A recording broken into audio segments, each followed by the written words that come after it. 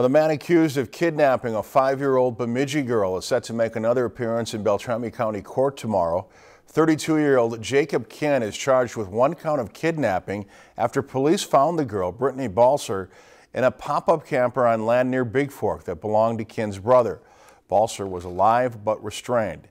And family members have now set up an account on bonfirefunds.com to help Balser.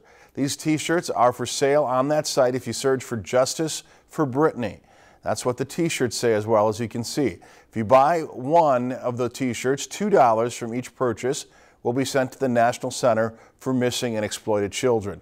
There is also a place when you make the purchase where you can also enter money into an additional fund, which will go directly to Brittany's family. If you've enjoyed this segment of Lakeland News, please consider making a tax-deductible contribution to Lakeland Public Television.